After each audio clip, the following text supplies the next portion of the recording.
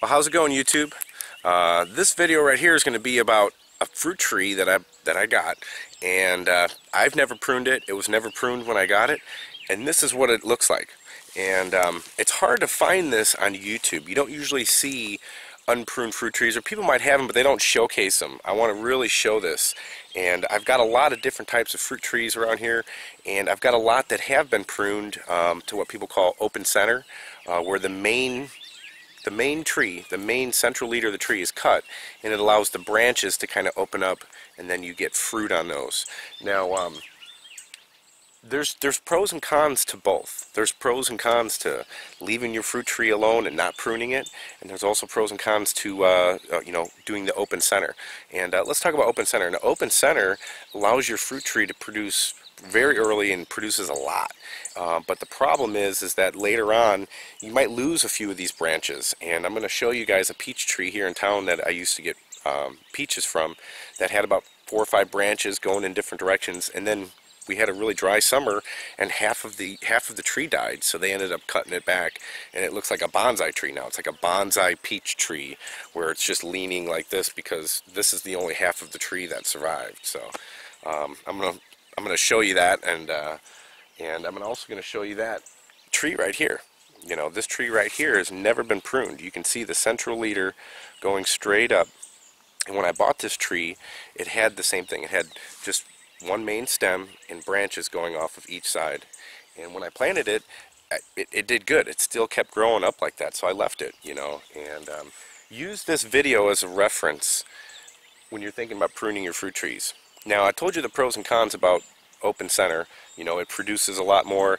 They don't live as long. Sometimes you have issues with the branches and stuff.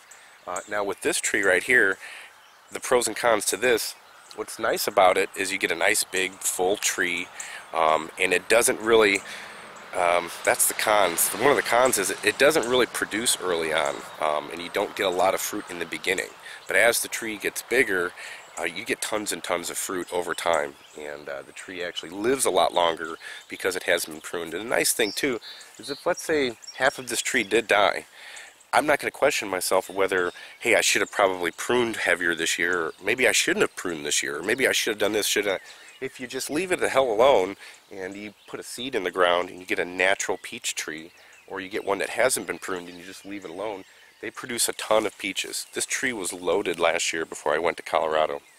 And normally this time of year I'd be showing you, hey, look at all the different fruit I've got in my fruit trees, but I've mentioned it in the past, we've had multiple frosts.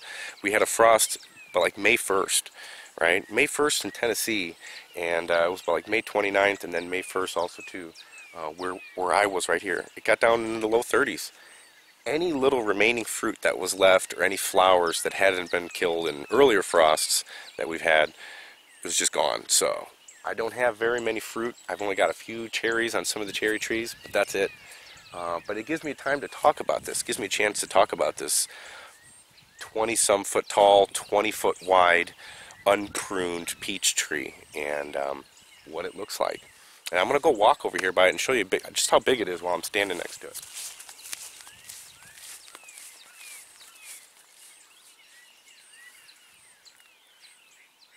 Here it is.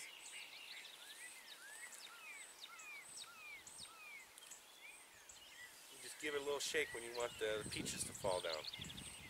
That's how you know if it's ripe or not. But yeah, this is what a 4-year-old unpruned peach tree looks like. This is one of the first trees I planted on this property when we moved here about 4 years ago. And I also have another peach tree over here that you can kind of see.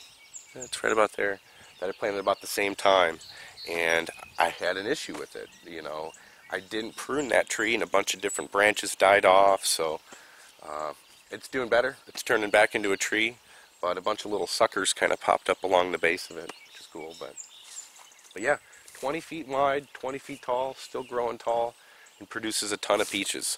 And I've never had to prune it, never did the open center.